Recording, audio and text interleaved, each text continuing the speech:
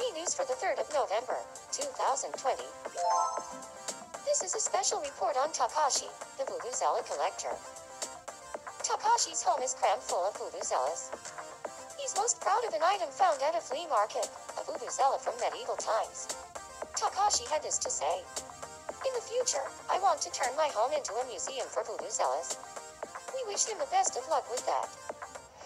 We asked some islanders for their thoughts on the matter. That news set my heart racing. Amazing. I never thought I'd see the day. Thanks for watching. For your Me News for November 3rd, this is Mia Johnson, signing off.